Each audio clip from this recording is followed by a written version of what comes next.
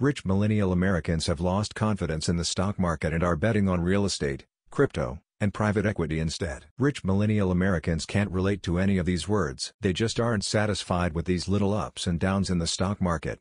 Come over here and you'll experience the whole package of volatility. Young millionaires allocate 25% of their portfolios to traditional stock, whereas older millionaires allocate 55%. Both the young and old age groups had similar optimism for real estate. At 28 and 31 respectively, 29 of young millionaires see potential for growth in crypto investments, whereas only 7 of older millionaires agreed. Young millionaires allocate 15% of their portfolios to crypto, older millionaires just 2%. The figures make sense. Younger people are more likely to take risk in emerging technologies. Older folks will generally stick to traditional investment strategies. A study from the CFA Institute earlier this year showed that 94% of state and government pension plans have invested in cryptocurrencies.